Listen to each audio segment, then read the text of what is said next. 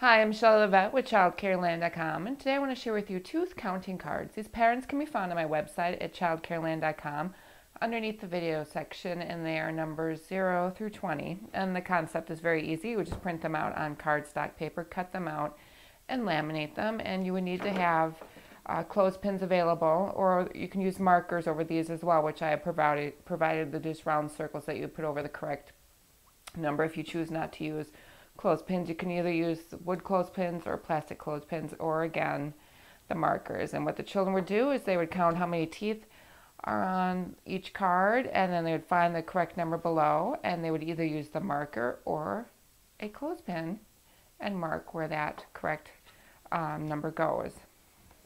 This one has 5, so then they would cover up the 5. And again, these are from numbers 0 to 20 on my website. Just print them on a cardstock, laminate them, and you are good to go.